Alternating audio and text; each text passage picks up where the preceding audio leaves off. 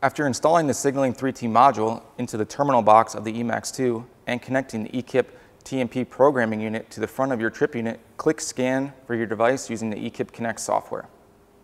Once your device is connected, from the navigation pane, click on Modules, then Signaling.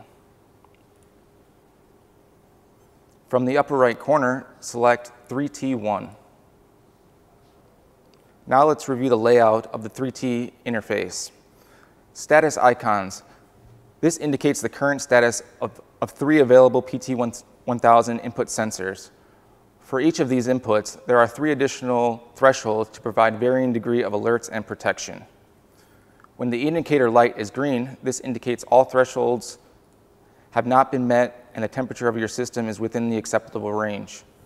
When the indicator light is red, this indicates the threshold has been reached and/or exceeded. Configuration. The toggle switch allows you to turn on and off each input. Click the drop-down on the input to expand the selection and set the required temperature threshold. Now let's configure input 1, threshold A. Choose your minimum or maximum acceptable temperature range using the slider. In this example, we will choose 23 degrees C. In order to fine-tune the temperature, you can also use the secondary slider to get to your precise temperature value. Next, we want to choose the temperature direction.